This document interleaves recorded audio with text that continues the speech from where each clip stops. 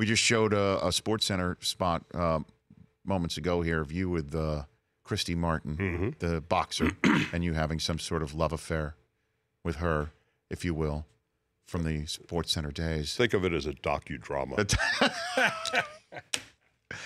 It's amazing. I'm out of it for now. It being ESPN for, now 15 years. And I still get people thinking I'm on Sports Center every day. You and me both. You get that all the time, right? Still. You know. When was the last Sports Center you did? Late 2001. So that's 17 years. Because I know towards the end of my tenure there, you were the voice of ESPN Radio Baseball and doing some...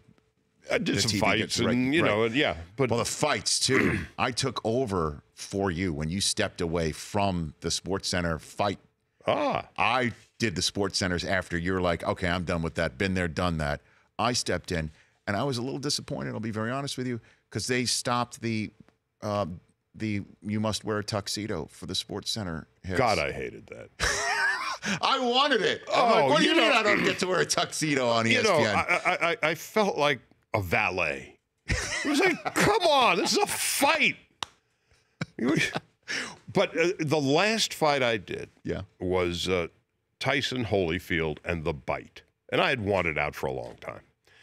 And so on this night, Tyson famously takes a chunk out of Holyfield's ear. And I looked into the camera. The last words I uttered in covering a fight for ESPN. Evander Holyfield and a portion of his right ear were rushed to the hospital tonight in separate cars. It's true. And that was it? Back to you in the studio? That's it? Good, thank you. Good night. That's a mic drop. That's a walk-off. That was it. Thank you and good night. And all holy heck had broken loose in Vegas, right? When you walk this is summing up the entire evening. That was it. Then the people were rioting in the streets. And you know, I had wanted it off for about a year because I saw the future of the sport and the horizon was flat. And I had gone to our boss, Howard Katz, God bless him. I said, Howard, I can't do this anymore. He said, give me one more year. We will find a substitute for you. That's, by the way, I raised my right hand. That was me. Sucker. And so, because I wanted to devote my time to baseball, because I felt like boxing had run its course. And I think history shows that it did.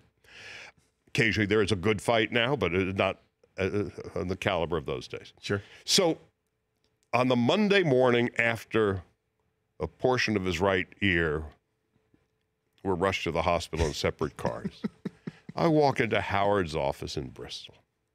And he said, don't say another word. You are free of your burden. On to baseball. I said, thank you. And then I did Holyfield more, too. And the fight where Henry Akinwande had to cancel because he had a case of hepatitis. So that's what you missed, Charlie. It turned out Akinwande was dyslexic and he couldn't spell his name. It's probably true. The Rich Eisen Show, weekdays at noon Eastern on Audience.